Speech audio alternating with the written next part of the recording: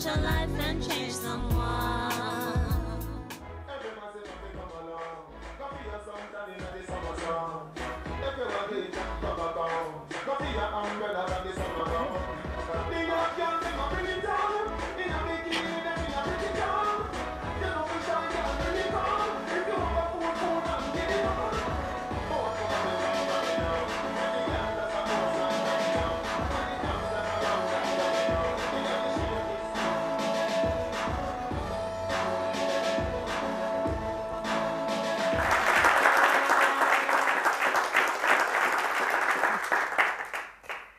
This is the Taj Show, where touching lives is our business. When most of us hear of Kibera, Kangemi, Kawangware, Korogosho, Mkuru Kwanjenga, name them, the first thing that comes to mind is slums, or what has come to be known as informal settlement. But believe it or not, many people of very high status and successful careers have been born and bred in such places. Today, here on the Taj Show, we will be celebrating a few of our own who have been brought up in such environment but have risen and made it to stardom. I am your host, Noela Musundi. Welcome. Touch a life and change someone. A slum or ghetto, as defined by United Nations, is a run-down area of a city characterized by substandard housing and squalid living conditions. In Kenya, there are more than 5 ghettos and more than 1 million people live here. However, when the name ghetto is mentioned, Kibera and Mathare Valley is what comes to mind. The people living here survive on less than $1 a day. As a result, many talented youths develop inferiority complex because of the stigma that comes with living here. In spite of this, there are those who have their origins in the ghetto, yet the sky has never been the limit. They have learned to use their experiences to make them unique, and as a result, they have become ghetto role models. Touch a life and change someone. Born and bred in Kibera, the famous Octopizzo was orphaned at the age of 15.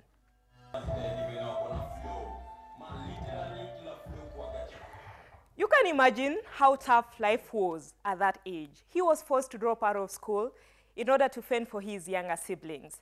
Now 24, Octopizzo has achieved much more than most people at his age. Take a look at this. Waving the Kenyan RA flag high within and without the nation, Henry Ohanga, popularly known as Octopizzo, has his origins in Kibera.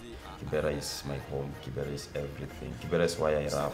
Kibera is why I do what I do today. If I was born in some areas, I don't think I'll be doing what I'm doing today. So Kibera is the #1 inspiration. His inspiration that he gets from his experiences in the hood forms the backbone of his songs. So I wanted to bring that picture that Kibera can do what you guys can't do. Kibera got swag. See to Kibera, people like chokoras. You know, we can dress. We went to school. There's a day I went somewhere and they're asking me, do people from Kibera talk English? And I was just like, I don't know, maybe you come and see. While in high school, Octo lost his parents, and so he had to fend for his younger siblings. I did everything that girls do and men do because I was the firstborn and my mom wasn't soft at all. I washed clothes, I went to get mboga, nilikuwa naosha watoi, nilikuwa napiga kutengeneza kikapu, tunaenda kuuza. Like I did everything that chicks do. I can cook. I can cook any food. Like. Though he had a daunting task of ensuring everything is available for the family at a young age, he never lost hope. Yeah, I didn't take it bad. I take it like you know, something that can't kill you, just make you stronger. So me, I took it hard. I took it by the horns, and I don't like talking about it because I just wanna go strong. I want to prove to people, like, you know, being an orphan is not something to take advantage or cry of. You know, it's something like you should change it and make people look at the orphans differently. Currently staying in one of the prestigious estates in Nairobi, Octo tries to give back to the society whenever he gets the chance to. Tunaweza enda YGB, we have a center where people like train dancers come and train, and there's a timetable for every category. Can't get this dancing group, they train there. We have 2 dancing groups, we have many rappers, we have graffiti artists, and we have graphic artists. So we just, all we were doing in the slum is just when there is concerts and when there is like kunama concert ndogo ndogo, we go and choose the best in every category. Then we tell them, look, we have a group like this as an artist. We can come together, and every show we go together. All we like, what I can say is that it keeps them away from who are lazy na who are ignorant. Yani, there's somewhere they can always go and do something. His parting shot to the youths. Kawe ni boy uko nje, kwa sababu tunakula mogoka base na kutisha za macho. Za macho tutakupatia tu ni hizi. That's what we can give you amount. So no shortcut by the way. There's no shortcut to success. Everybody must work hard. Hard work, no shortcut. Stay focused, keep away na vitu zenye hazikuhusu. Touch your life and change someone. Big hand for our lovely Octo Pizzo. Karibu sana to the Taj Show. Thank you. Na congratulations, you know you're doing so well. Mahit kuachilia mahewa. We celebrate you today sana. Thanks. Lakini sasa huyu Octo Pizzo ni nani? Okay, Octo Pizzo ni boy wa mtaa. Nimeboniwa na nikagrow mtaani Kibich number 8. So basically jina Octo ili come up in, Octo in mathematics means 8 yani. So Octo in maths means 8. Alafu matatu za Kibera ukichukua pale railways zinakuwa number 8 za kwenda Kibera. So basically Octo Pizzo is Kibera. Then Nairobi tuko na 8 districts. So Octo Pizzo ni Nairobi. Then originally, yani Kenya, we had 8 provinces. Wachana na hizi za China zenye zimekam. So nikiwa Nairobi, mi represent Kibera sana. But nikienda Malika Coast na represent Kibera na Nairobi at the same time. But nikitoka nje ya Kenya to the diaspora, now na represent Kibera, Nairobi, Kenya. But Kibera comes first. How was life growing up in Kibera? Unajua tu wengi nasikianga mtawa.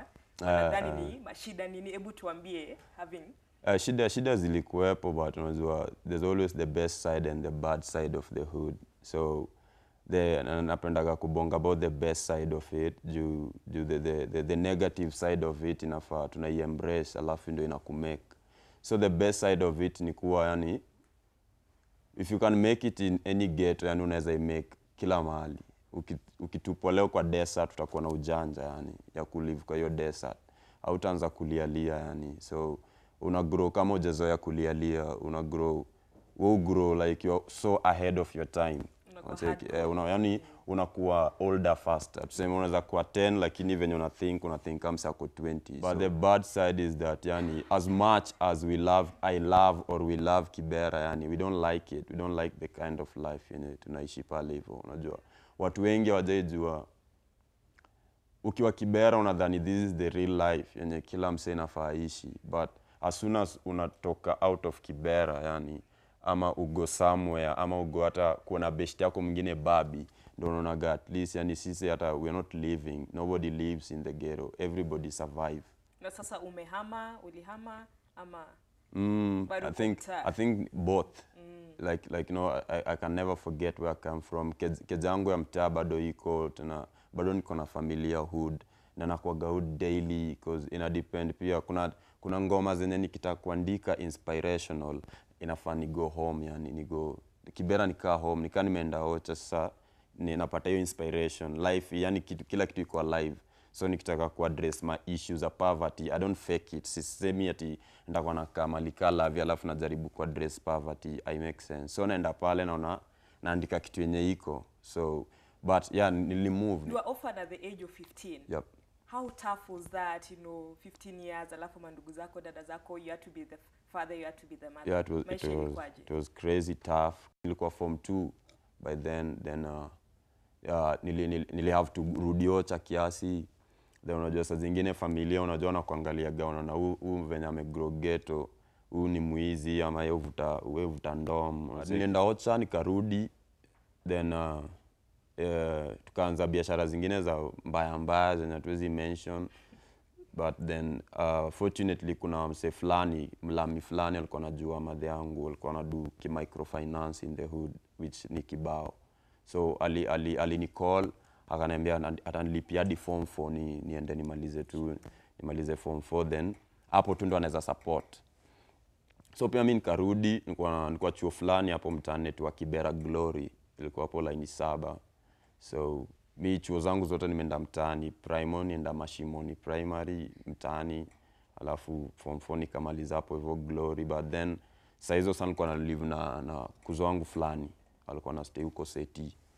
So nilikuwa natoka Seti naingia hivyo mpaka nikamada 4th. Sasa kumada 4th ndo sasa ikakuwa hata gwan sana, yani kwa crazy juu sasa unajua ukiwaga form 4 unatamanigi sana kumaliza shule, lakini ukimaliza ndo unaona tafadhali urudi sasa urepeat, yani kwanza ibi hata wase lunch box zao. But so nini likumotivate kwa hizi, like, you know, all these things are happening? Nini ilikuwa na at least kupa your strength to just, you know, wake up to a new day na unasema unajua nini, hii maisha paka nitoboe? Sana naweza sema ni mabro zangu na masiz. Yani mi nimekuwaga dreamer sana, yani sitaki naonaga kenye budangu alidu, sitaki kudu hiyo, nataka kuwa better. Hata kama alikuwa alikuwa na ndai, mimi nataka na ndai kubwa. Unacheki kali kwa na keja ndogo, mimi nataka kuwa na keja kubwa. And so hiyo ndio kitu ili motivate sana nikiona mabro zangu, yani hatukuwa tumeonana for the last 7 years like together. Kuna sizi yangu alikuwa na stay na uncle wangu, obrangu mwingine na stay na auntie yangu, mimi na stay kivyangu, mimi sikutay na msee yote, nilienda kustay na best yangu when tulikuwa naye high school.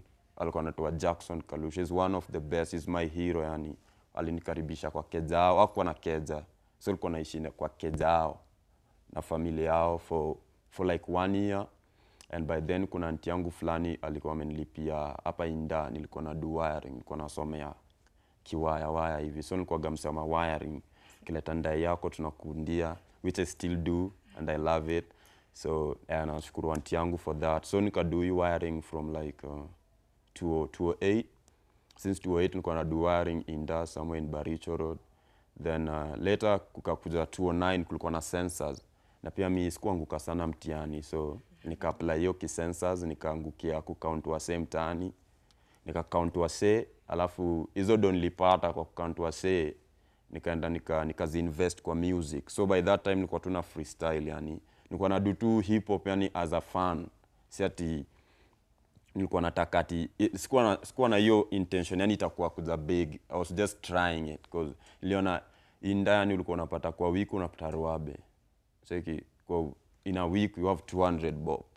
Alafu that 2009 mtoi wangu alikuwa anazaliwa, so ilikuwa crazy, yani my first born alikuwa anazaliwa, so ilibidi ni hustle mara 1000. So anything, yani anything ikikam sikuwa nachagua job. Watu wengi wanaangalianga mtaa, unajua Kibira, kina Kangemi, Kangwari, wanasema watu wa mtaani yani ni shida, watu hufika popote. Kini Octopizo from Kibich sasa yuko hapa. Ni nini ungependa kusema juu ya hiyo notion yenye watu wako nayo? Kenanza ambia wase, yani usay give up na usay look back mali umetoka. Hiyo inafai kumold. Na yani usay kwa msa kulialia pia sana na kungoja watu wakufanyie vitu. Alafu life ni short sana. Take opportunities. Opportunity yenye utaget usay lala darasani. Kwa unatoka mtaa, yani mtaa yote, mimi na consider all ghettos are the same. Ni venye sawa wewe venye umejipackage, usijiachilia tujue unatoka Kibera na fan tembe na trawe meraruka ndo ni prove yatu unatoka Kibera. Unajua Kibera is not what people think it is, yani. It's just a normal place venye kila msanii za grow up, lakini saa ni venye wewe umejieka. Ghetto is in the mind. So ukisema okay ghetto yako kwa mwili, then utakuwa unajiumiza, alafu hakuna msanii atakuchukua serious. Unaweza imagine ningekuja hapa hivi na mainzi, mngekuwa mmekimbia hapa sana. Na sasa juu umepitia hii maisha yote, is there anything you're doing maybe to just give back to the community, maybe Kibira, ama ku just inspire watu wengine wenye sahi wako kwa maisha that you used to live before? What are you doing? Yeah, I have a couple of things. Kuna sahi tulianza around 2009, nilikuwa na wakaza youth ambassador, so niliform up ka group ya ma-artist mtaani. Tunadeal na wase serious, unajua huwezi change kila mse mtaani. Kuna wase wengine ignorant, watakagi kuchangiwa. Au ni kukabeza na kukontisha ya macho. Tuna group inaitwa YGB is composed of rappers, graffiti artists, singers and dancers. So ni wale watu yani wa ghetto yenye msee haizi enda chuo but unajua na talent. Unajua talent si kitu unaendaga chuo kusomea. So tuna organize gima small talent search pale mtaani, alafu unachukua the best. Alafu sasa nikienda show inakuwaga kama hao sasa ni walk over yao. They should not go through what I went through nikitry to get my show, nikifight na wasee, yani ndio ati upate stage. Sasa hii hao wanani climb. Inafaa chukua hiyo advantage ya kuni climb. Nikienda show yote wako hapo. Wana perform, ndio mimi perform. So msee yote akinita show, hiyo anakuwaga nayo in mind. Hiyo ndio the first thing. Niko na madansa wangu, wanaweza perform. Kama wawezi sidu, because that's the only way I think I can give back to the community by kusupport hawa toi na wasi unajua kukua upcoming artist na kugrow hapo hivyo is crazy, yani ni hard sana. Alafu again niko na kampuni yangu kiasi, si kiasi sana, it's a little bit big, inaitwa Chocolate City Tours, ambapo mimi hupatia walami yani wazungu tour ya mtaa. Unajua Kibera si ni masimba wanakuja kutuona, kuna mataiga, kuna waseni wanakaa funny yani. But tunaletaga tu walete on the positive side of Kibera. Unajua kila time ukisikiaga Kibera ni wale wase wa kung'oa reli, na ni wale wase wamesota wenye ni waizi, and HIV and stuff. But sasa kuna hiyo iko, kuna that part of it, but it's just 2%. Unajua kuna the 98% of Kibera which is so positive. Na wewe mwenyewe as in to date, are you embarrassed ama you're proud ulilelewa Kibera na wezi feature? I'm never embarrassed because Kibera made me who I am today. Niko very sure ninge-fake it, ningeweza kusema natoka Lang'ata, singekuwa hapa sahi. So the fact that me mention hiyo Kibera even take places sana. So hiyo ndio reason nilistart Chocolate City. So what we do, tuko na wasemi employ hapo kiasi, kuna tour guides na security guides. Na tuwatupatiagi makarau job. Unajua uko mtaani kuna wase wanaogopewa ati ni bad boy. Unaenda na haya huyo bad boy, unampatia job ya security. So kuna venye atakuibia na umempea job. Na first of all unamuinspire. So anaona kumbe huyu bad boy yangu pia inaweza nilisha, lakini on a positive note. Si lazima nipige msengeta. Another thing, you can't change somebody when you're in the same environment. Say ati mimi naishi hapa hivi, ini keja yangu na ini keja best yangu, na namwambia gawe mazesu work hard jo hame. Na wewe ni jirani. Work hard jo hame. So unajua juu tulienda na umse chuo moja, maybe hata alipass kuniliko ama nilipass kumliko. Inafaa mimi ndo ni work hard, alafu nitoke one something is happening yani hapa hivi. Akuja nilize kwani wewe uliduaje ndo ukatokelezea. So pia mimi namwambia kinaendaga hivi, alafu unaenda hivi. Leo natakata ni hameni kwa getu na shamba yangu kwa Naivasha na kuja tu Nairobi kugotea watu. Kabisa. Juu yani sitaki kupitia kile mtoi wangu apite ile life yenye mimi nilipitia, yani juu si fun, alafu history si poa ikijirepeat. Waza inafaa yani siku moja nikiwa shosho ama shosho wake ama mi babu yao naambia jo tuko natoka place fulani inaitwa Chocolate City. Yani uko na storyline. Si ati budangu alizaliwa hapo, gukangu, mimi naye hapo. Sasa unajua unaambia gamto hiyo akiuliza nipigie story unaambia tulikuwa tunaishi pale juu, tukahamia pale down. Bukako alikuwa anaishi pale. So unapata hata story bambi. Haina storyline. Sawa Octopizo, kabla uende acha tuchukue tu maswali machache from the audience. My name is Frida Ajuma. I come from Kampala International University, and I'd like to ask a musician, Octopizo, just one question. As a parent and a musician, how do you manage to balance between your family and your music? One thing, yani, my family comes first in everything. It always comes first because I was brought up in like a very, very like spiritual family, and we value family so much. So I'm only Octopizo when I'm on the stage. When I'm at home, nikifika kwa mlango hakuna cha Octopizo. Octopizo alibaki huko. So when I get home, I play with my daughter. I take my daughter to school and I pick her up, and I cook. I do everything, yani. So that's how I deal with it. Okay, Octopizzo, thank you so much Thank you. for sharing your story. All the best. Touch a life and change someone.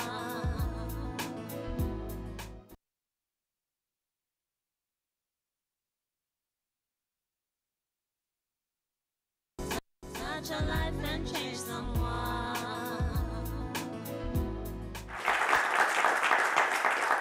My next guest, now a very famous radio presenter in Kenya, started off selling soup in Korogosho, where he was born and raised. Before landing his job as a radio presenter at Ghetto Radio, Githinji Mwangi, aka Mbusi, had his own share of odd jobs, but which he believes has made him be who he is today. We'll be talking to him shortly, but first, take a look. Every afternoon on weekdays, Ghetto Radio is jammed with calls and listeners tuned in to listen to Githinji Mwangi, aka Mbusi. Yes, sir. Wangeshi alizaliwa kule Afrika. His popularity did not just come in a fortnight. He struggled to be where he is. Yani hata siamini mimi niko kwa studio leo. Mimi na control hizo mashini. Yani ni like. So ndio maana hata nikifika studio mimi kwanza uchangamka. Hapo mbili tatu. Born in Korogosho, Mbusi was at some point in life forced to be a drug peddler and did odd jobs to make both ends meet. Ni lazima customer anakuambia nini wewe kwani hizi vitu zako siku hizi ziko hivi, inabidi sana wewe unajirudia, unatengeneza, una test ka customer. His strong desire to be the best in everything he does uplifted his spirit, and each day Mbusi ensures that he learns something new.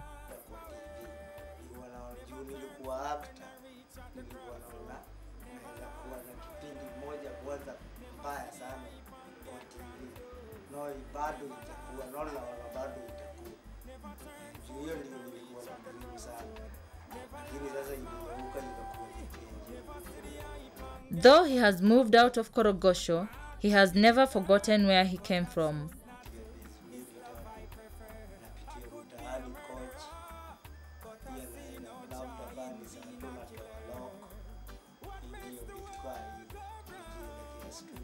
With his inspiration to soldier on in life, being drawn from his family, he is first to admit that his daughter Stacy lightens up his day.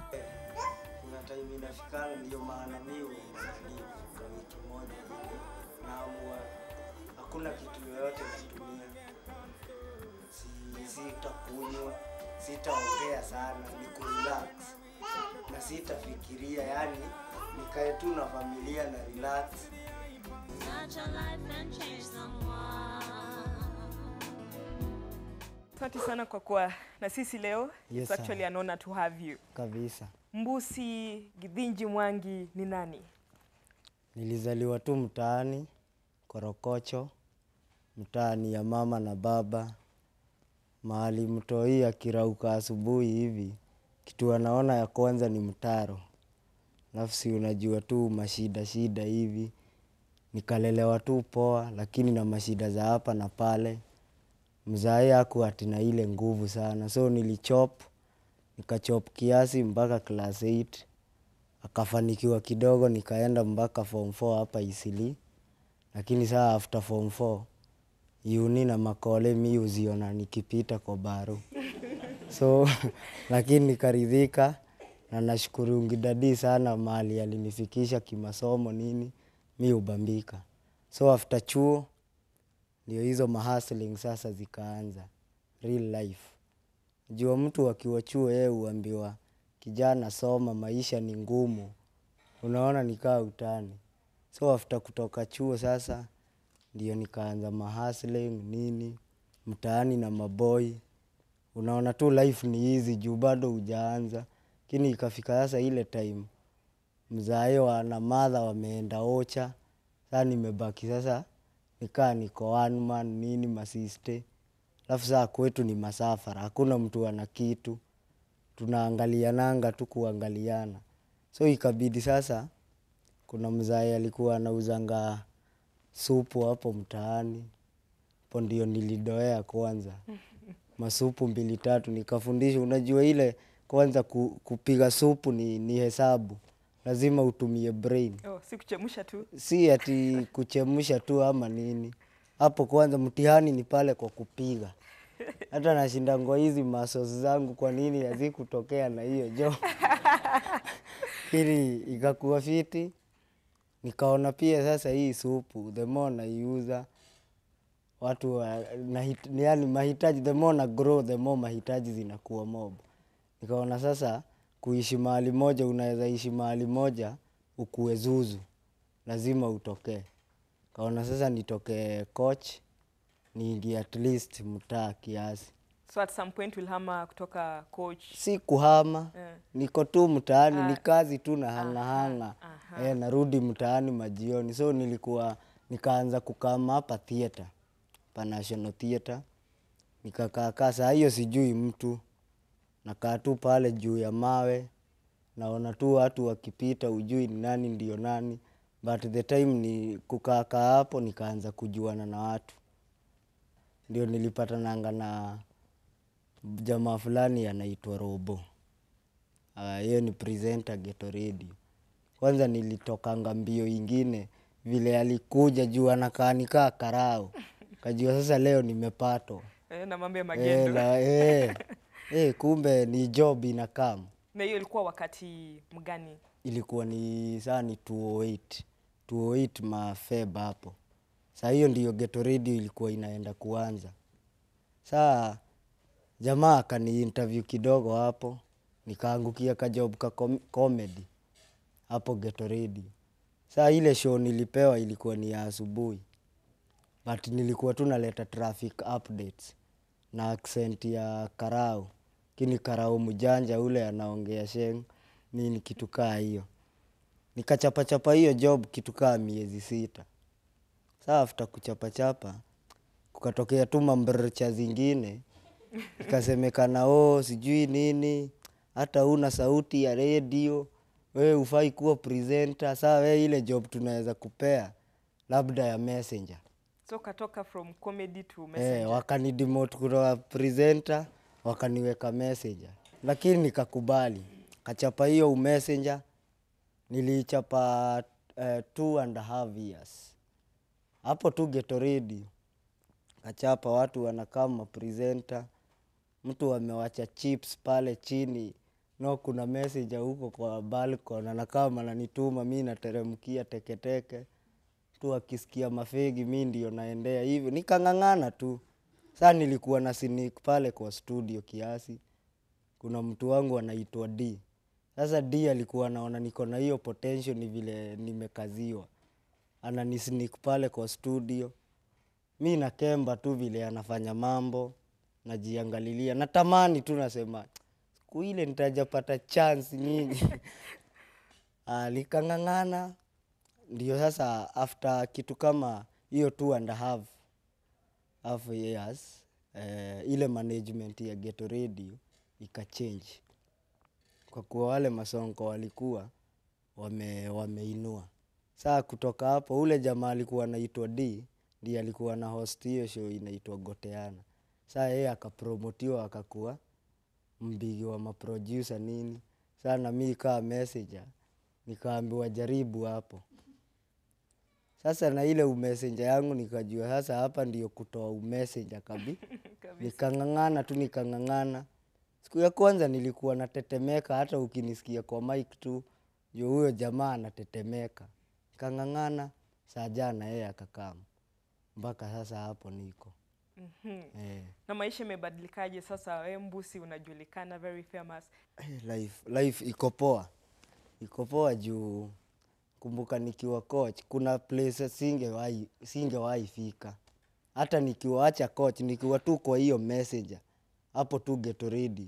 Kuna mahali watu walikuwa wanaenda mimi singeenda. Lakini unaona saa hii naweza enda, naweza kama ni bonge na toto iskama wewe.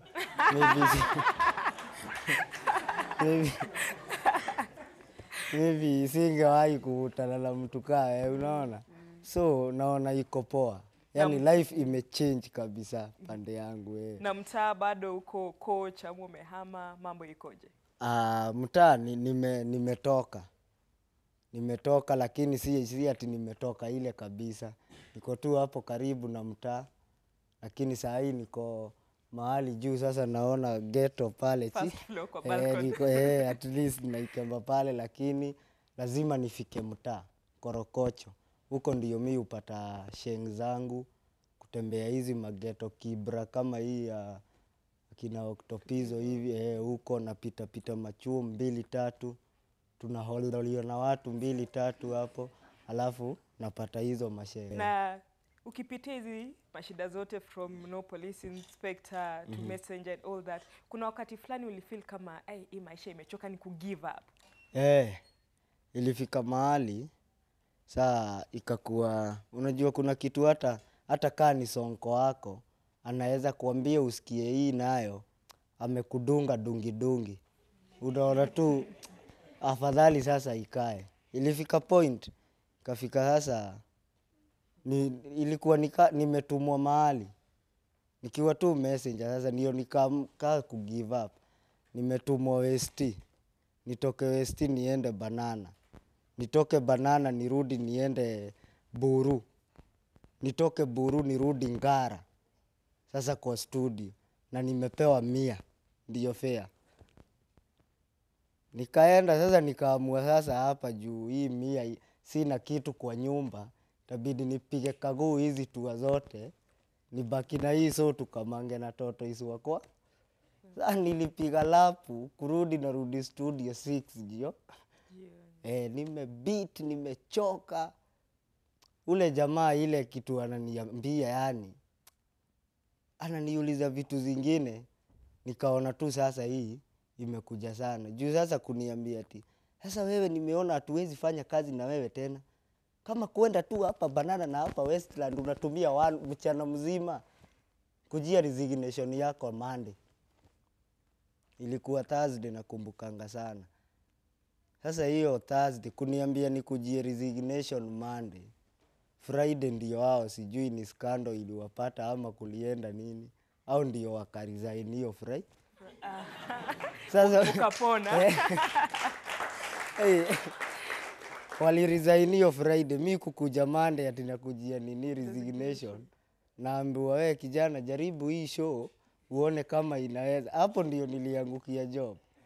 Nikasema ni saja kabisa. Na watu wengi Korogosho wakikuona hivi hata saa zingine watu wengine sahi wako na wanashuku is like huyu hatafika mbali, ametoka Korogosho career yake wewe unawazaje juu hiyo jambo? Usiwahi dharau kitu. Acha niseme kitu juu usiwahi dharau kitu. Ama uone mtu uone haka nika kitu. Usidharau mtu kama hujajua ni nini anaweza fanya. Wale wanaweza ona nikaa tu watu wa ghetto hawawezi enda mbali. Wanaambiwa ngo tu waangalie. Hata hapo ghetto radio walikuwa tu wananikemba wanashindwa sasa huu ni nani. Singekulania na mtu ghetto radio. Juu wao ni masource. Mimi niwaletee wakule. Alafu mimi nipige chuo pale Tsunami, nipige suna yangu hapo katakata ni chapati inapigwa msalaba alafu kasupu juu. Hiyo unafinya unarudi studio hivyo. Lakini usiwahi dharau mtu. Angalia mtu mpe chance. Patia mtu chance ajiprove. Akijiprove sasa akishindwa unaweza kitu kaa hiyo. Na usidharau mtu. Na sasa hivi tuseme mbusi yani waangukie tena yani ukue sonko vibaya. Nini utafanya kusaidia watu tuseme Korogosho na hata hizo slum zingine ili kuwapa tu opportunity pia wakuwe na ile voice yani ukisimama mbele ya watu na ile unajiamini. Tayari nikaa nishaanza. Juu niko na production yangu nimeanzisha inaitwa Hakuna Mbre Entertainment. Sasa hiyo Hakuna Mbre Entertainment ni wale maboy wako mtaani, maybe wewe ni DJ, hujawahi pata chance, maybe wewe ni musician, hujawahi pata chance, maybe wewe ni comedian, hiyo ni hakuna mbr entertainment. Kuja tuchapiane nini, tuone vile tunaweza kutoa chini. Ukiangalia mtu kaa Bonokode, Bonokode ni safara tu wa Mungu. Tunajaribu kumtoa pale, tumlete, tumtoe ile mentality ya uchokosh, tumuweke ile mentality ya kilion, aanze kuhanga hiyo design. Yani ukipata chance, Mungu akikubariki, vuta mmoja. Ukiweza kuvuta wawili wavute, au wawili nao watavuta wawili, au wengine watavuta wawili. Tujipate korokocho mzima tumevutana tumetoka. Sawa sawa Mbusi, asante sana. Kini kabla uondoke, wacha tuchukue maswali kadhaa kutoka kwa mafans wako. Kabisa. Swali langu ni kwamba kufikia penye umefika, zile changamoto ambazo umepitia katika hiyo career yako, sasa ni mipangilio gani unafanya kuona kwamba hata ukitoka Ghetto Radio unaweza kupata mahali pengine ambapo watakuchukua bila wasiwasi wote? Kitu ya kwanza, asanti kwa hiyo swali. Kuna kitu inaitangwa mama mzazi. Na mama mzazi, huwezi lelewa na mama yako saa hii, ukifika 8 years, ati umeanza kutoka nyumbani, unasema sasa huu mama hata ukitumwa sukari huwezi endea, ukitumwa kitu na mama huwezi endea. Kitu ya kwanza, unaangalia mama, mahali amekutoa, mahali amekufikisha. Juu unaweza kuwa, yes, utaitwa mahali pengine. Ukiitwa hapo mahali pengine, maybe wanataka kuangusha hii pande ingine, ikishaanguka na wewe sasa wakuangushe. So unaangalia pande zote mbili.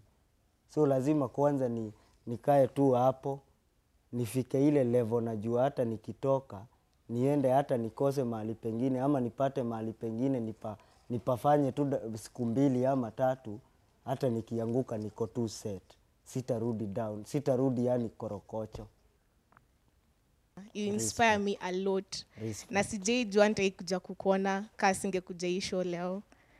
Sasa swali langu ni nataka kujua ile samo inakufanya uko hapo, yani kitu inakupush as in towards that new career that you have. Juu pia mimi nataka kuwa penye uko and I want to be better, maybe better than you, lakini nataka kujua kitu nyo inakupush hadi unafanya kenye ufanya. Thanks. Kitu inanifanya nikuwe na bidii ni kajunia kangu kanaitwa Stacy Mbr.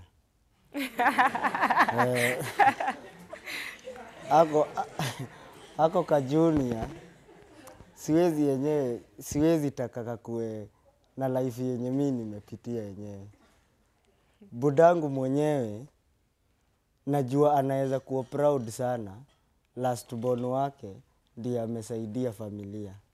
Na get. Sasa wananipea hiyo hope, hiyo kuwa na hiyo bidii ya kuhaso mpaka nifike mahali niko. Juu mimi huweka familia mbele. Juu kwa hii life kuna kuanga na sako hivi. Hii sako iko na family na iko na right man. Hii ni sako ni ya before fame. After fame kuna sako ingine. Kuna ya family, right man na mambricha wengine wamekuja kwa hii sako. So angalia hawa watu wanakam. Utaona after kudunda, after urudi chini, utabaki tu na ile sako ya kwanza. Ile family na right man. So angalia family na right man kwanza. Sikia advice zao nini, au ndio wananipeanga hiyo hope. Juu siwezi taka ati after nimeenda hivi, after kudunda, huyu family na huyu right man wanaanza kuniambia si tulikuambia wako wapi. Unaget, sasa familia nini, au ndio wananipea hiyo hope. Yes, maybe just parting shot kidogo kwa my youth, alafu after hapo, since we ni presenter kama mimi nitaka wewe sign out hii interview leo.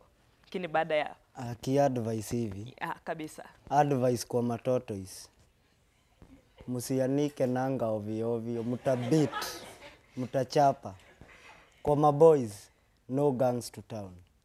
Tafadhali sana, you can shoot your own sister, your own mother, your own brother. No gangs to town. Yes, saya. Aya na ya safara buofa ya gwante ya kuwa maya. Akuma kuwa mina di Babylon de makuwa mina da. Rastamana bro. Hakuna mbrcha.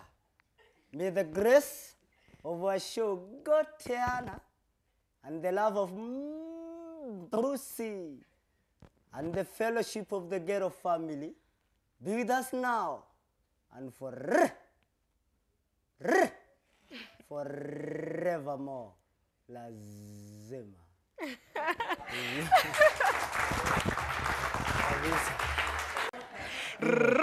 Big hand for Busi. All the best. Touch your life and change someone. A lot of us must have heard of the Bonoko conversation and hit. But what we don't know is that the guy behind it, famously known as Tete, started off as a street kid facing a million challenges. At the moment, he co-hosts with Mbusi at Ghetto Radio, doing much more at the same time. Take a look. Change someone.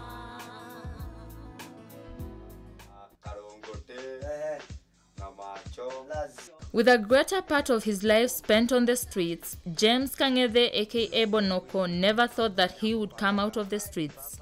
Nilikuwa chokos, nilikuwa nalala kwa faranda, alafu sasa ndio nikasemaga ile kitu inaitangwa Bonoko, nikasema huyo sio mwizi, anauza pale nyama Ngara, sasa amekutiliwa akikojoa, akaona hawa maaskari, akauliwa, sasa kuuliwa, akawekelewa Bonoko, sio mwizi. Sasa hiyo kitu ndio ilituma nikuje huku.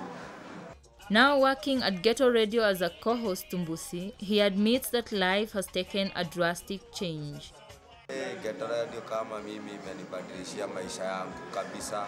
Saa kama hii niko na kwangu na mbeleni saa hii ningekuwa kama nikinyeshewa nje kwa faranda. Saa hii niko na kwangu, shauri moyo son kwa maji alinitafutia pia nyumba. For now, he is dedicated to help other street children come out of the streets through their show. Natakanga kuwasaidia pia hata nikipata kitu, hata chakula za zingine niwabai ama niwawekee senta moja ya kulala. Juu maisha ya kulala nje haikuwagi mzuri. Hata naweza wawekea senta moja ya wamama na ya wavijana nigawanishe. Touch your life and change someone. Gloom and sad it may look, it's never the end of the road. You can achieve much more with a positive perspective and hard work than you even ever imagine. My guest today, Octopizo Mbusi, many thanks for being with us. My studio audience, Kampala International University and the University of Nairobi, Asante Sana, and also you at home, always keep it touch. And of course, our DJ Rafkat. I was your host, Noela Msundi. Until next time, same place, same time. Brrr, cha, Saja bless.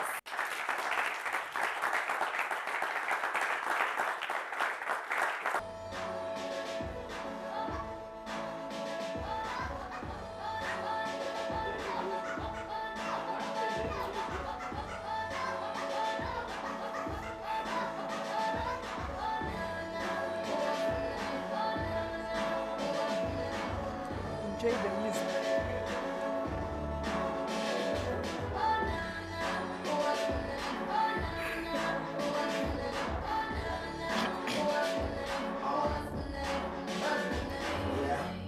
I heard you good with them soft lips. Yeah, you know word of mouth. The square root of 69 is 8 something, right? Cause I be trying to work out. Good weed, white wine. I come alive in the nighttime. Okay, here we go. Only thing we have on is the radio. Oh, let it play.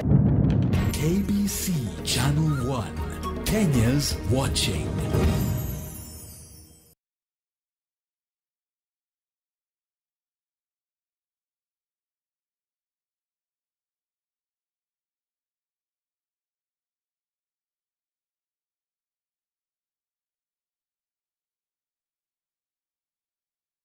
Everyone has a story, different lives and dreams, trying to make it through another day. Time to open up and share what we feel in the journey today. So start living.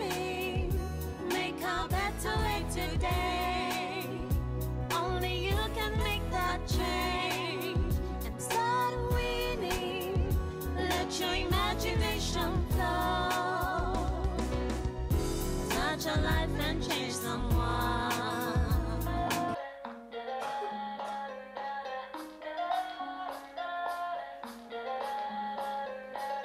Hurry up and wait.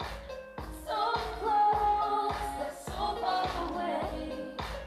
Everything that you always dreamed of, close enough for you to taste, but you just can't touch. This is the Taj Show, where touching lives is our core business. Incidences of cancer are rapidly increasing, with over 82,000 new cases reported every year here in Kenya. Prostate cancer alone accounts for up to 18,000 deaths annually, 60% who die at the most productive years of their lives. With these statistics in mind, prostate cancer is the third leading cause of cancer. I am your host, Noella Musundi. Welcome to the Taj Show. Touch a life and change someone. Let me say something about cancer. Nimepona.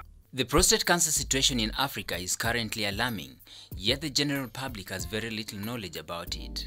I don't know anything about that. Yeah, I just know it's a disease for women on the titties. Yeah, prostate cancer is the cancer of the lungs, I think, yeah. Sure, I don't know anything. I don't know. Yeah, I've had that with Anyang Yong, professor. Okay, I know it's caused by excessive smoking, if I'm not wrong. Yeah, that's all I know about it. It infects the male. I don't know what causes that prostate cancer, but I know it's a cancer which affects mostly men. Prostate cancer is the abnormal growth of cells in the prostate. The cancerous cells multiply and invades the prostate, and this can lead to death.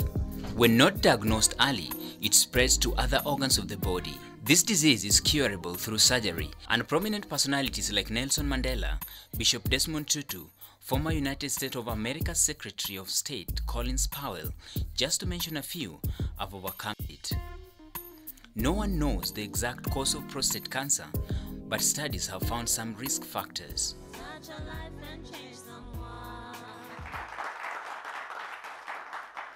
Most of us take our life and health for granted. Routine checkups and symptoms are often ignored, leading to late diagnoses and dire consequences. Jerry Okungu, one man, knows this fact too well. He is here to share his story with us.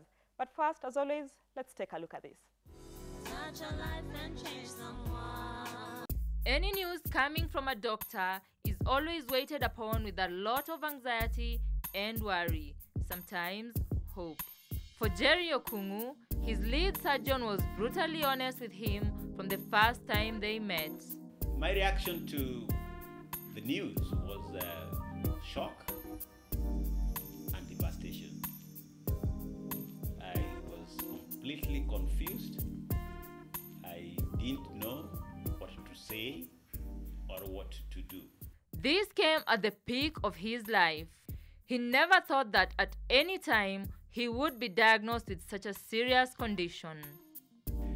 Life was very exciting before the cancer. I was a very busy man. I was traveling quite a bit. I was working, one as a consultant with very many organizations. I was active as a writer. I write many articles for different newspapers, both in Kenya and outside Kenya.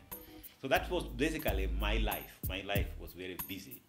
So after cancer came in, I was grounded. During this time, Jerry lost more than 60 pounds.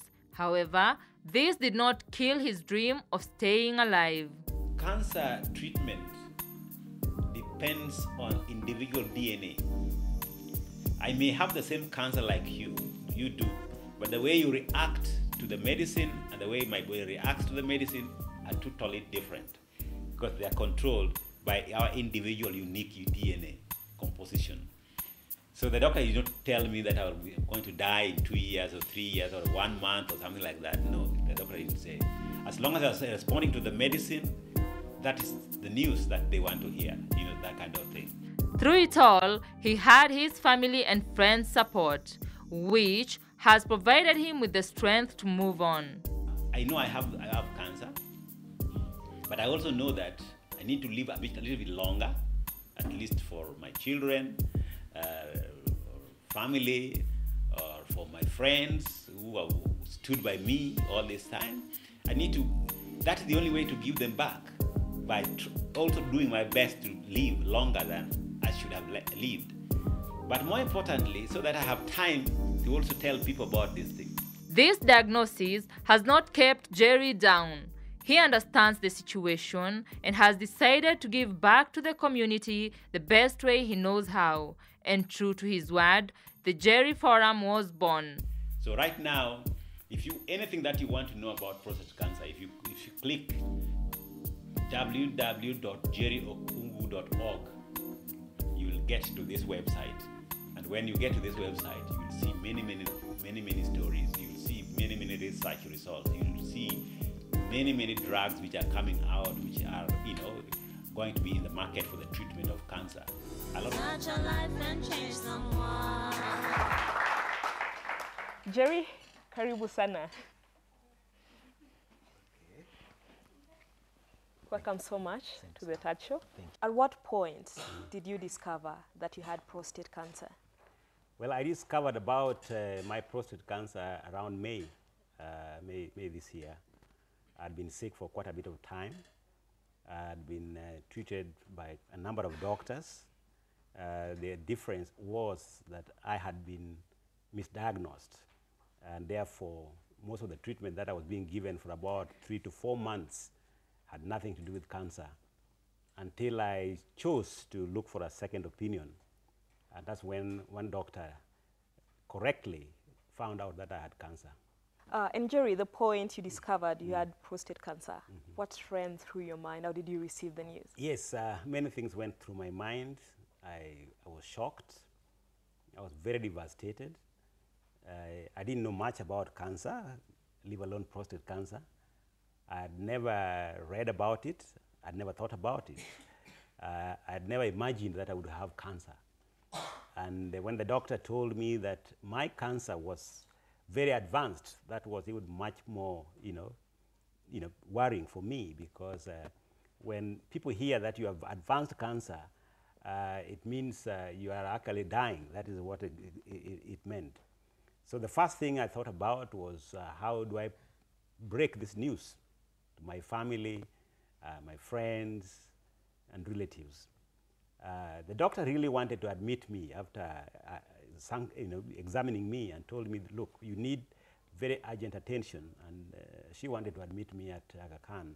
I said, no, you cannot do that, because this is a very serious matter. I have to go back home.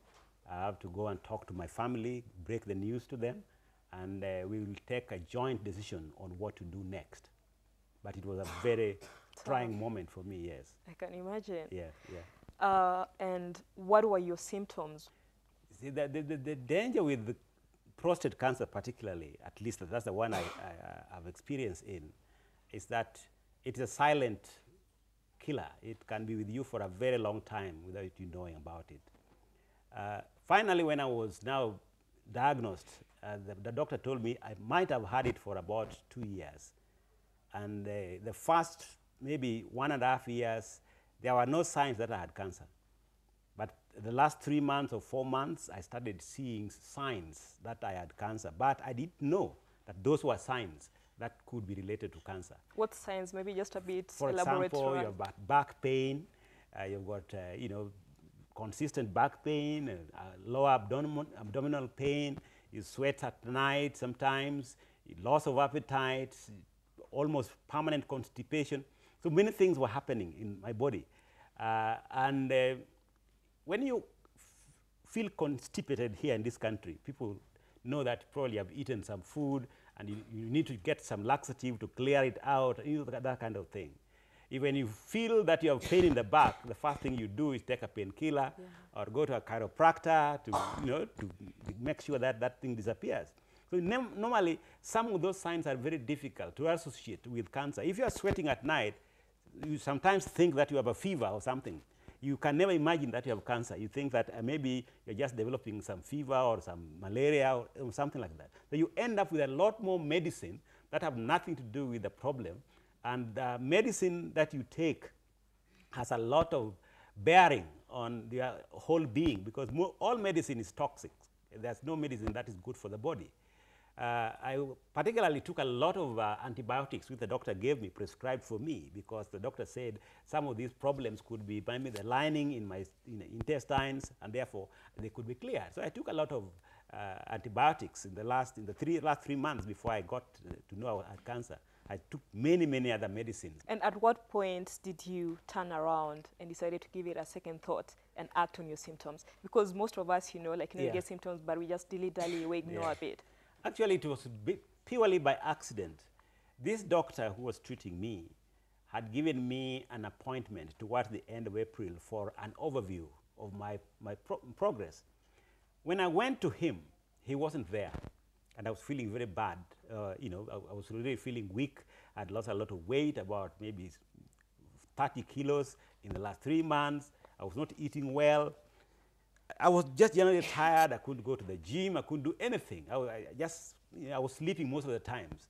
So when I didn't see this doctor, I was not particularly very happy with him, because he is the one who had been giving me a lot of medicine. So I decided to go to Aga Khan Hospital and get another opinion from another doctor. And that's when I was told 2 days later that I had cancer.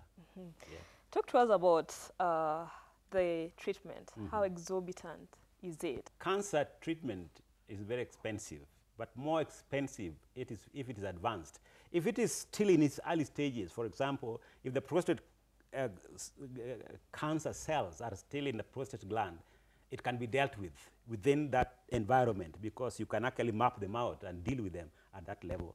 If you have got a stage 4 cancer, like the one I have, that means the cancer had grown out of the prostate glands, had attacked some parts of the organs in your body.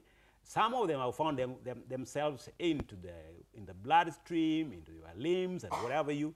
So in my situation, there was a cancer cell almost everywhere, in my muscles, in my bones, because the bones can reveal that I had a lot of cancer cells in my bones. So at that rate, at that level, it's very difficult to do it, to treat it. In fact, sometimes a lot of doctors will tell you that it's fatal.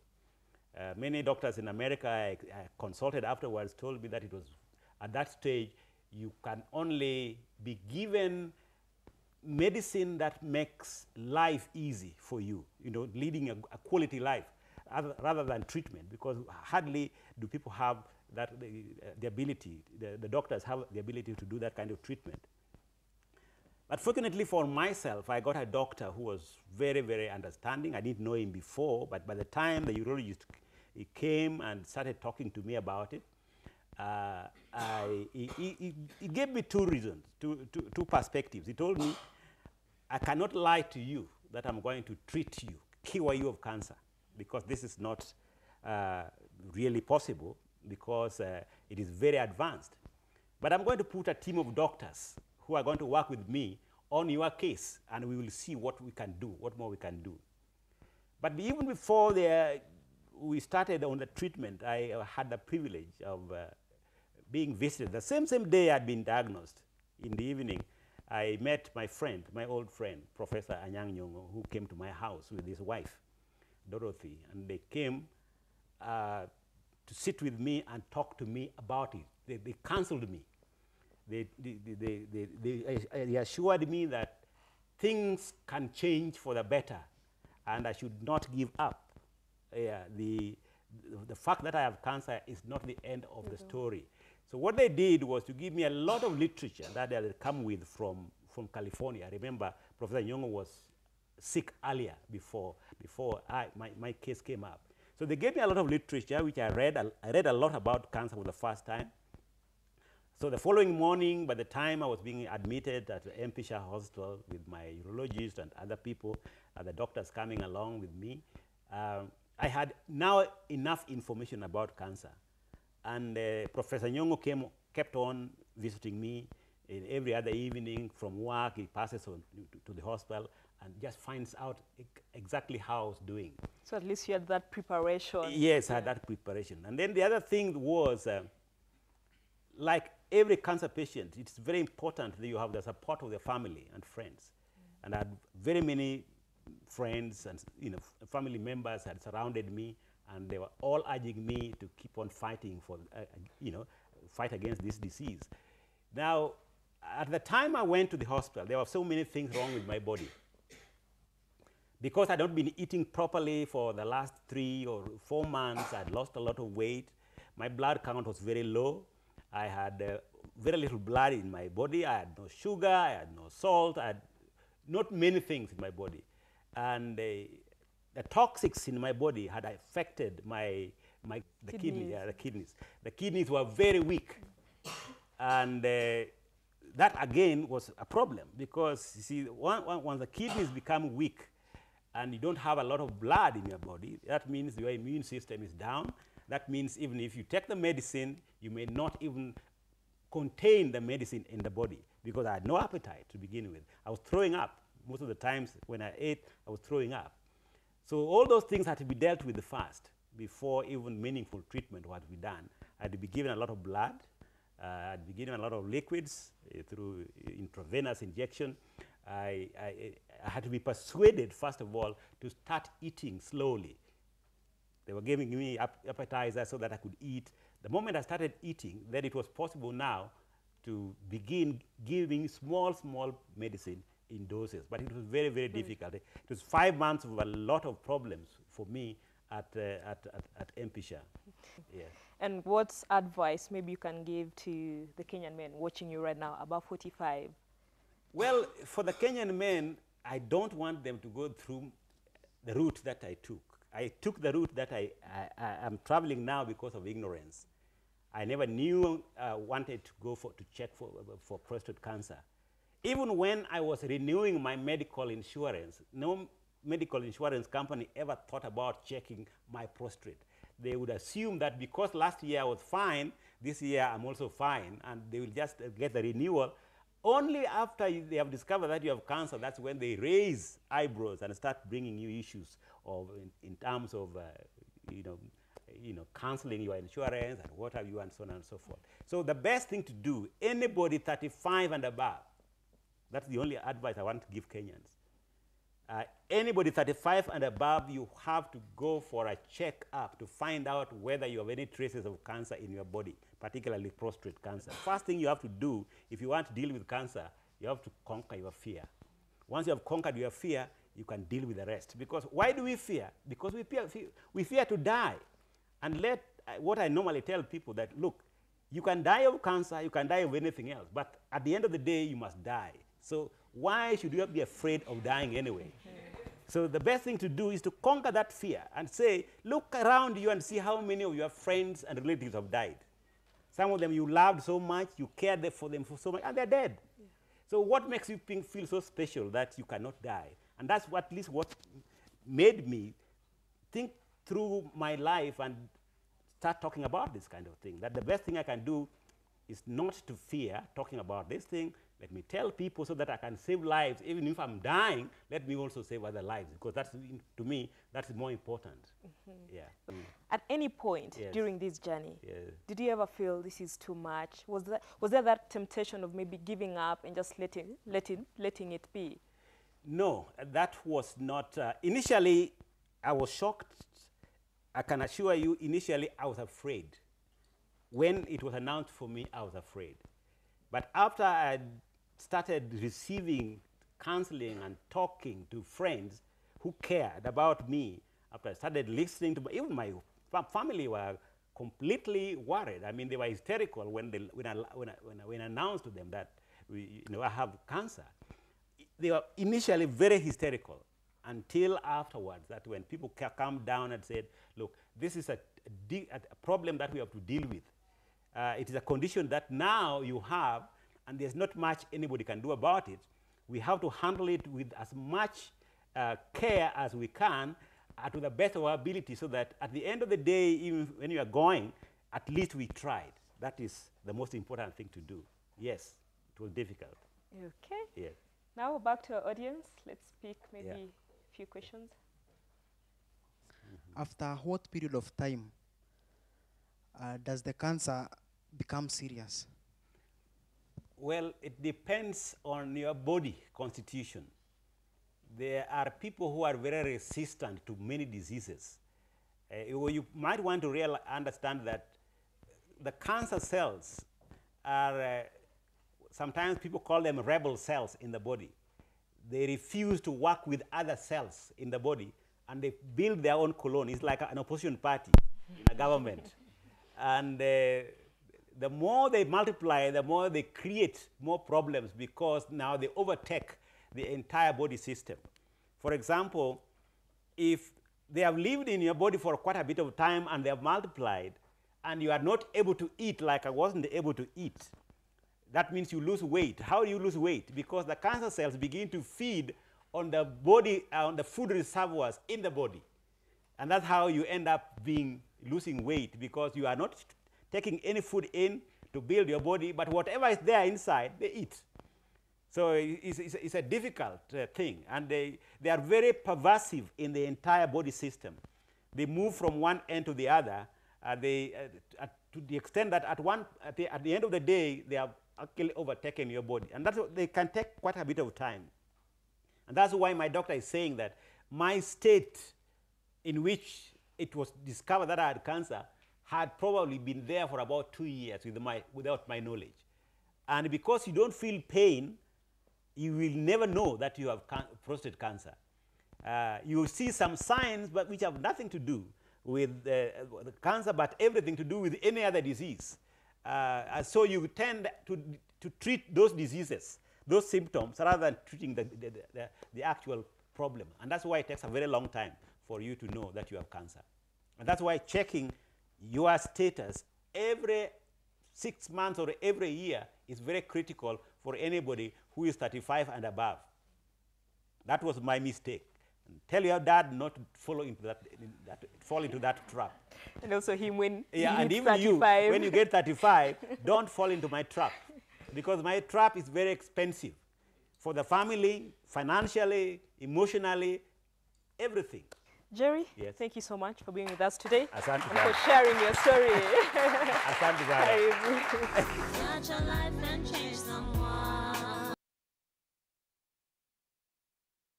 Touch your life and change someone. In July 2010, Honorable Professor Anyang' Nyong'o was diagnosed with prostate cancer. Lucky for him, he was able to seek treatment in the United States of America.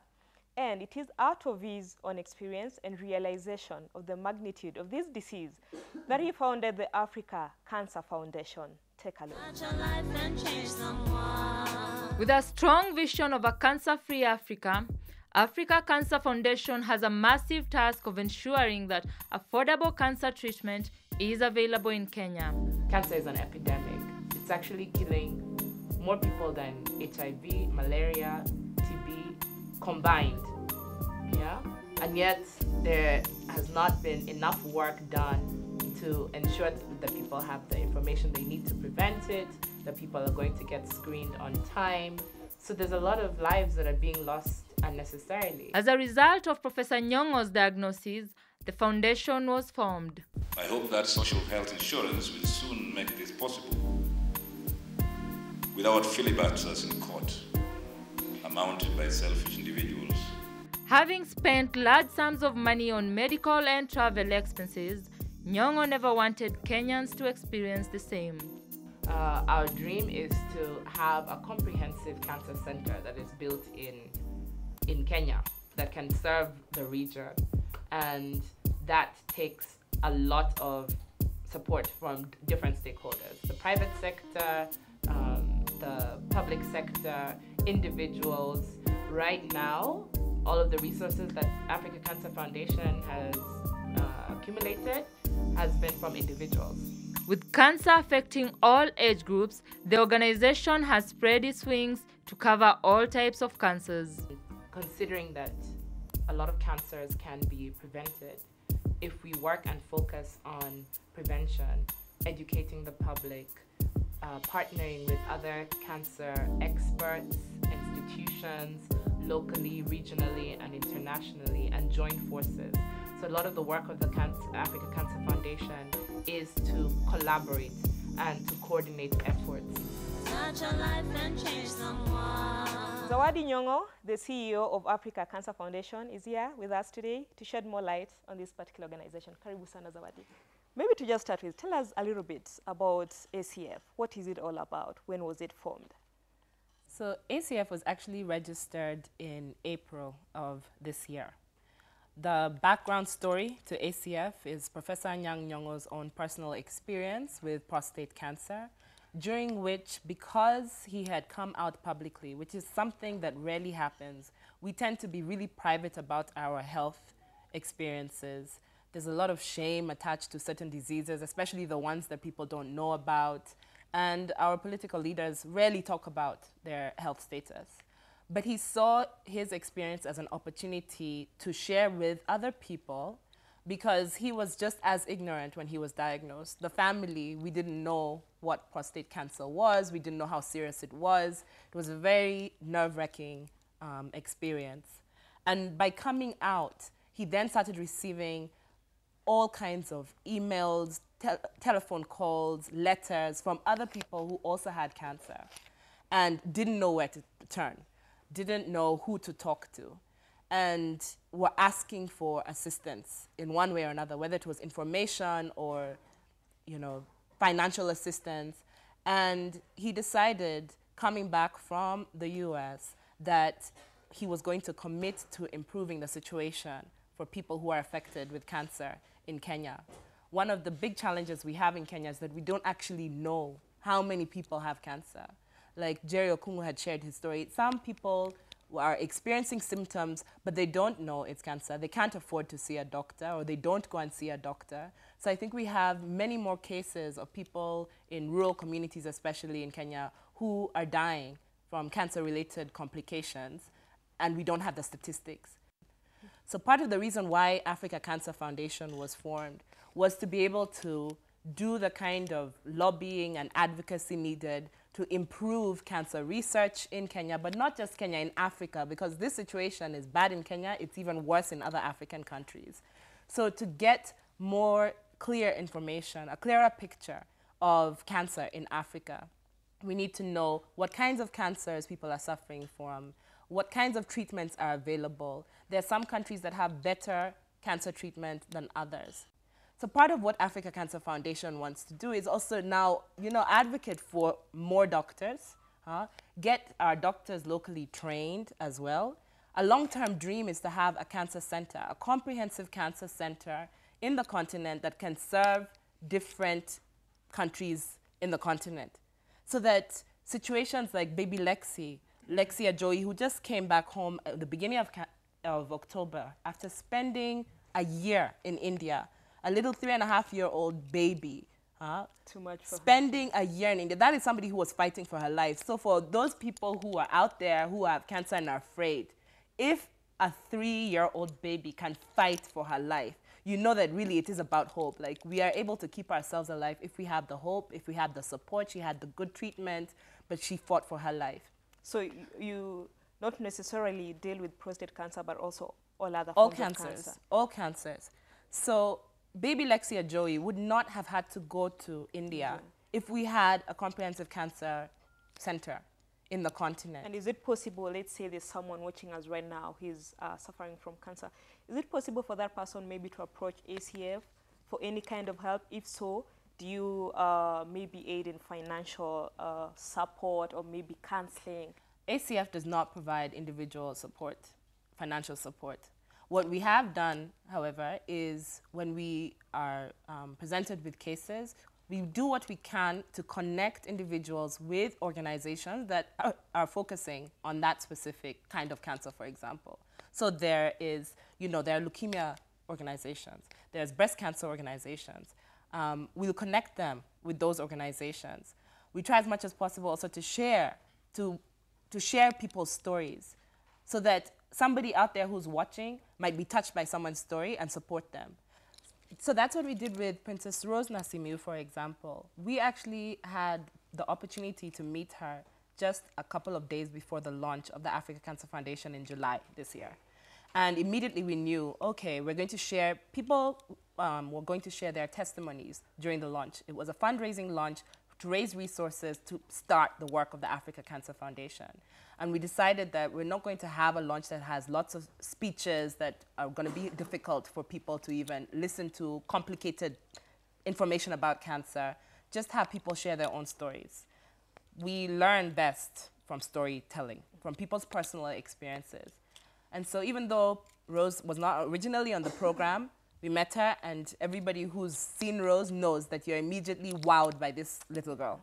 And she shared her story. And from that time onwards, she was able to share her story on different platforms. And that gave her the space to, share her own voice, to be able to raise the resources that she needed for her care. The public was very generous. People sent support. She sold her music. And she's still continuing with her chemotherapy. We pray for her. We hope that it will be successful, that she'll be able to clear the cancer. What is ACF doing in specific to just motivate people and give them reason enough to to grab such opportunities? Information. So during October, we shared information about the different breast cancer screening camps that we're running. As much as possible, we try. We use different forms of information. We have fact sheets, for example. We have a breast cancer fact sheets on different kinds of cancer that we've been distributing at universities, in hospitals, at different meetings. We use that platform that we have, using social media, using the media, opportunities like these to come on national television to create awareness. But what I was saying before is sometimes you give people information and still they don't. So I think one of the most important messages I would have is that take your health into your own hands. The body never lies. You will know. If there's something going on with your body, you will know if you are paying attention to your body. If your body changes in any way, so for example, the sweating at night, if you weren't sweating before and you start sweating, you should stop and ask what's going on. If your sleep patterns change, you should stop and ask what's going on. Okay. I just had the opportunity to go through an Ayurveda treatment program. It's an Indian natural treatment program, and it's a very holistic program dealing with your body, your mind, your spirit. All practices that lead towards balanced life, lead towards health. And so that has been very transformative for me. And one of the commitments that Africa Cancer Foundation has, in fact, our mission is to promote the prevention of cancer and provide holistic solutions to people who are affected by cancer in Africa. So that means not just thinking about what happens after I have the cancer, but what are the different things that I can do to prevent cancer? And if I do get cancer, what are the different forms of support I will need? Not just medical, but emotional, psychological, spiritual. Talk to us briefly about the challenges you experience while running the organization. Well, financial challenges are always huge. We're a new organization. We're starting to mobilize resources. We're starting to establish ourselves. Exchange of information is challenging. So it has been encouraging to find out that there are different initiatives in Kenya that are dealing with cancer. But one of the problems is that not everyone is sharing information with each other. So it would be easier if we were joining forces. And so one of the activities that Africa Cancer Foundation is planning to do is to create a database, a comprehensive database of who is out there, who is doing what, so that even when people contact us for information, it's centrally located. We can immediately direct people to that database and say, okay, fine, if you're located in this, the nearest oncologist to you is in this location. The nearest breast cancer organization is in this location, not just for Kenya, but for the region, and eventually for the continent. Living in a family whereby you have a cancer patient, how does that affect you as a person? What changes because you're like a second-hand, patient? Fortunately, the changes that we have had to make in the home are positive for everyone, because now our diet definitely is healthy. So we eat very little meat. In fact, we hardly eat red meat in the home. So it's not just my father who's not eating the red meat. We've all stopped eating the red meat. In fact, my mother is a vegetarian, drinking lots of water, and just educating ourselves constantly about cancer. And because now we're involved with the Africa Cancer Foundation, we're learning more and more every day. So it is possible actually for a family to just pull together and turn the situation to their advantage. Yes, yes, I think so. I think every hardship is an opportunity for growth, for development, and for new opportunities. If you go through a struggle, you can use that to bless not just your community, but others out there. We wouldn't be doing what we're doing now with the Africa Cancer Foundation. I doubt, maybe, at some point, if we had not had the direct experience. It's usually when you have a direct experience with something that you're touched to do something about it. There's so many diseases out there, and there's so many things that we need to do to improve the health system, to improve just the situation for people generally. So I hope that anyone who's touched by any plight out there can do something. Zawadi, thank you so much. Thank you. Touch your life and change someone. Touch your life and change someone.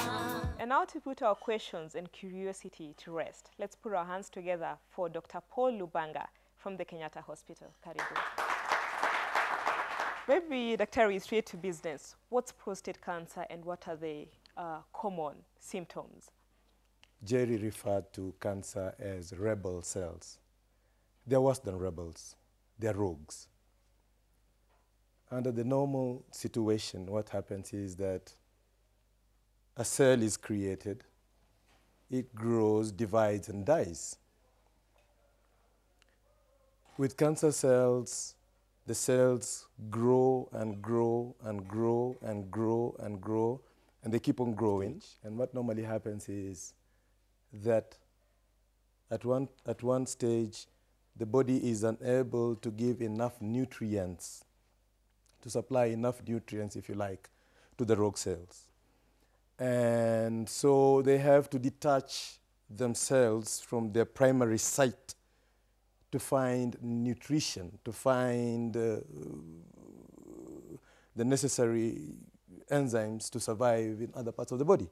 And so after the rogue cells realize that they are not doing very well at the primary site, they spread out to the rest of the body, and that's when the trouble starts. Now, if I was to use that specifically as an example to illustrate what happens in prostatic cancer, and the patient who spoke before me alluded to the fact that by the time he was going to hospital, his kidneys were packing, because what happens is the prostate is normally a very tiny little gland in the male reproductive system. In the normal situation, the prostate is the size of a pea. And so when it is afflicted by cancer, then it grows to 5, 6, 7, 10 times the size. And then when that happens is it obstructs the ureters. The ureters are the little pipes that convey urine from your kidneys to the bladder. And when they are obstructed, you get a backflow, and that knocks out your kidneys. Having said this, therefore, then one must realize that the treatment of cancer is a multidisciplinary approach. We need the primary physician.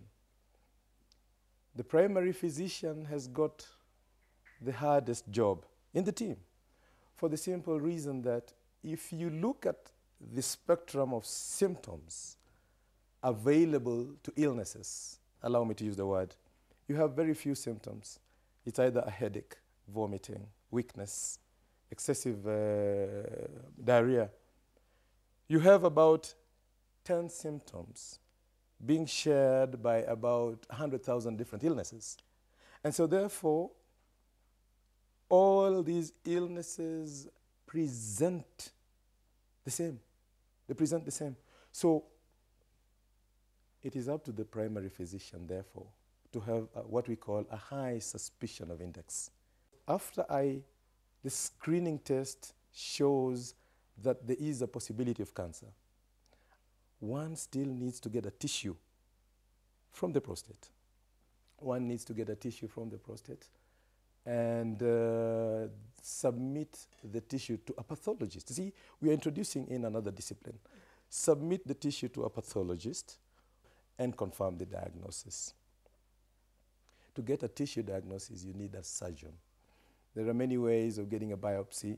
There are many surgical procedures that allow this to be done. Now, after the pathologist has confirmed the diagnosis, then the treatment is brought into play. We are seeing more of prostatic cancer now than perhaps we used to, thanks to brave men like Jerry who came out and said, look, this is what I have. One may say that, look, what is so brave about owning up about illness? After all, it's just an illness. No, it doesn't go like this. See, I told you that prostatic cancer affects the reproductive system of men. In the African society, discussion of anything that touches on the reproductive system is taboo. And so most men will hide. By the way, I should add that the treatment of prostatic carcinoma has come a long way, and more so in the past 10 years or so. The mainstay of treatment of prostatic carcinoma, late 80s coming to early 90s, was castration. You know, castration. Fortunately, we don't have to go, we don't have to be that severe anymore. The treatment of, we can achieve the same hormonal ablation, and we get absolutely the same thing. Now, the other thing is that, like I mentioned, when you have prostatic cancer and you are unable to pass urine, it's got no choice but to assist you by passing a tube up your urethra to create a diversion for the urine to pass out. This allows your kidney to settle. It allows you to handle your chemotherapy and radiotherapy and et cetera, better. That, again, was unacceptable to the African patient who suffered from prostatic carcinoma. And so what needs to go around? That indeed now it can be managed without undergoing castration. And extreme measures. Precisely. As we grow older, the systems in our body start falling apart, and we become more and more and more susceptible to developing cancer. Cancer mainly is a disease of the elderly. And so, apart from lifestyle and longevity, I don't think that I could possibly put a finger on a specific etiological factor. Maybe as we just wind up, at times, as patients, you know, we come to you doctors and maybe we end up being diagnosed for something totally different. We are taken through a lot of medication, like what happened to Jerry. Right. Why is it that way, or what can be done so that to prevent such cases like prostate cancer in due time? Right. Yeah. We need to do several things. We need to train more people, create awareness, and clinicians must have a high index of suspicion. High index of suspicion in the sense that when a patient is not responding to conventional treatment, then think that maybe at the back of what I'm seeing, there could be cancer. Dr. Thank you so much. Pleasure. Touch a life and change someone. That's it for today. We hope you've learned a lot about cancer, and more specifically about prostate cancer. My guests today, Jerry Okungu, Zawadi Nyong'o, and Dr. Lubanga. Many thanks for being with us. My studio audience, East African Media Institute, and also you at home, as always, you made it happen. And of course, our DJ, Rafkat. Until next time, same place, same time, I was your host, Noela Msundi. It's bye-bye for now.